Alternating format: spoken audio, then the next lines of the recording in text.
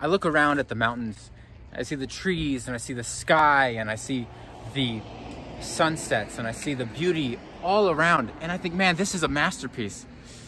There is nothing I could add to it. As if I were to be in front of the Mona Lisa with some paintbrushes and some paint, I wouldn't want to touch it. There's nothing I could add to this. It's so beautiful already. And it makes me think of the story of creation and how God created all of this and all of the animals and the oceans and the mountains and the sunsets and all that. But he wasn't done. His beautiful masterpiece work of art was not complete because it wasn't all good until he created us.